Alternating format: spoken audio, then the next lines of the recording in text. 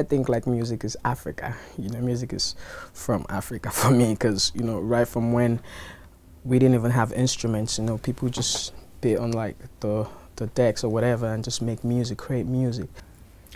So what's happened recently in the Afrobeats world, and how is it changing musically the sound of America and Britain? Like what we make now is I would say is, I would call it Afro pop, you know, because it's like has the influence from Afrobeats music, and we draw inspiration from like pop records, you know, dancehall records, reggae and stuff. So it's like what we do, I would say, is like Afro pop.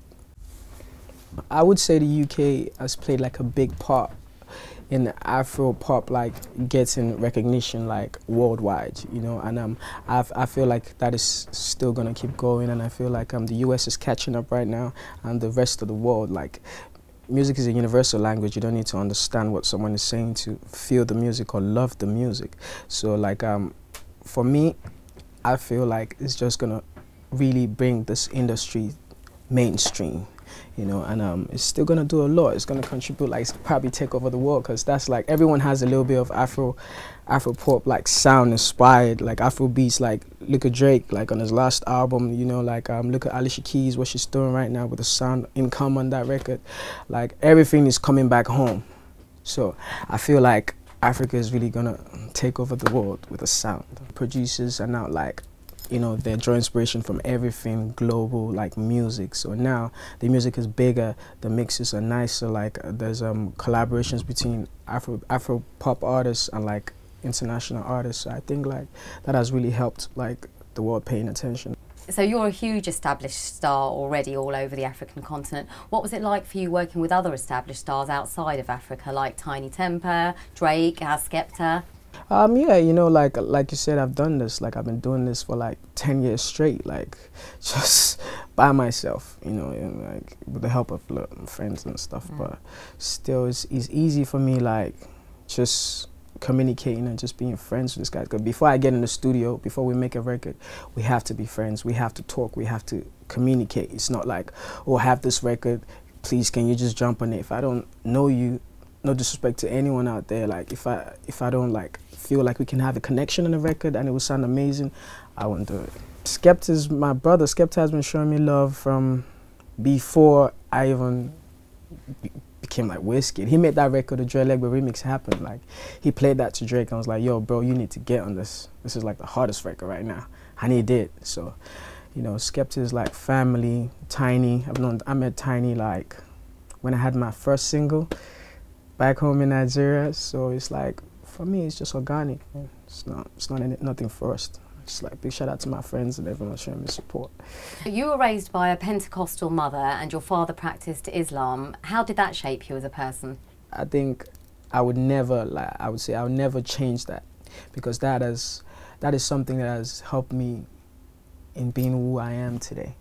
Living in a house where my mom is like Christian and my dad is Muslim, and I never one time had an argument about the religion or what the kids wanted to do, because my dad would be like, yo, do whatever you want. If you want to be a Muslim, cool, go to the church. If you want to go to the mosque, go to the mosque. Like, do whatever you like. Then it was never that.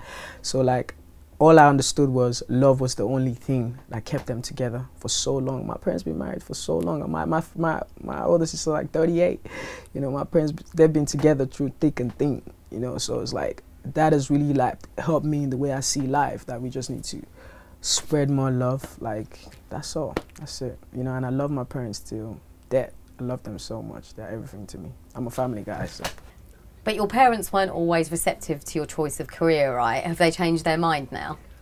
For every parent, of course, like when they see their kid growing up and they think like, oh, you're making a career decision that they're not sure about, like especially coming from Africa, and I was the first kid to ever make, I was the first young artist to ever blow up on the scene. So my parents didn't even believe that there was a chance in that. So I was like, yo, just stay in school, study. We don't want you going to the studios. And my dad used to fight me every time, like, don't go to the studios, stay at home, study, that.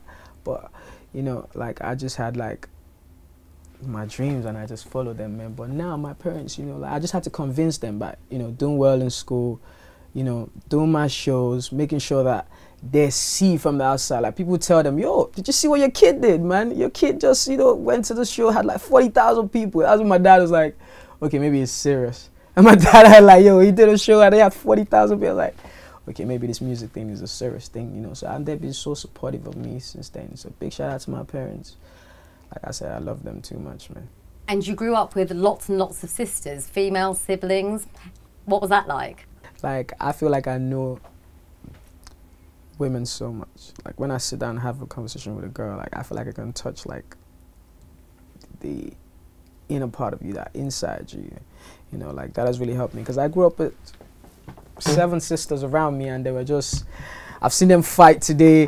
I'll never talk to this guy, and tomorrow they're all crazy with the guy enjoying themselves. So it's like, that has really helped me to like understand women and like, you know, women are like special people. I have love for a lot of women. I probably have more female friends than guy friends. I don't even like talking to guys, to be honest. I just like have a whole lot of female friends, you know.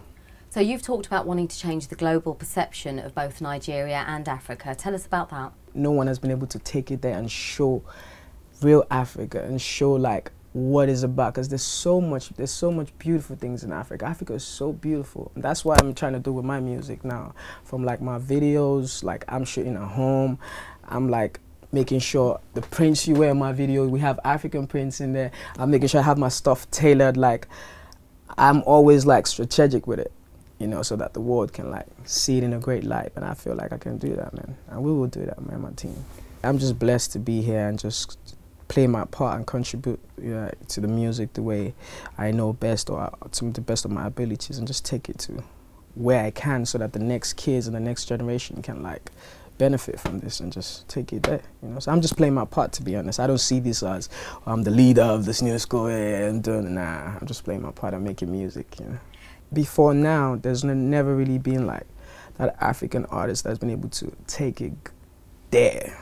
If we're just being honest, like take it there, like 100%, like make music and like give the people the whole design, you know. So like I feel like I can do that, and I want to just take, you know, take this to like a level beyond me. I don't even think about it, because when I think about like, oh, what are you trying to do with the music? Well, how do you want people to perceive that? I'm like, yo, I just want people to know that when Wizkid comes in the room, he's all about his music, it's all about his performances, it's all about his business. He doesn't muck around when it comes to stuff like this. I would like to be an artist that, you know, like I leave a legacy behind. Even when I'm not here, people can, when they think of African music or Nigerian music, they'll be like, yo, Wizkid did something, you know, amazing. That's what I'm here to stand for. I'm not here to, you know, I'm just here to play my part and make music, man.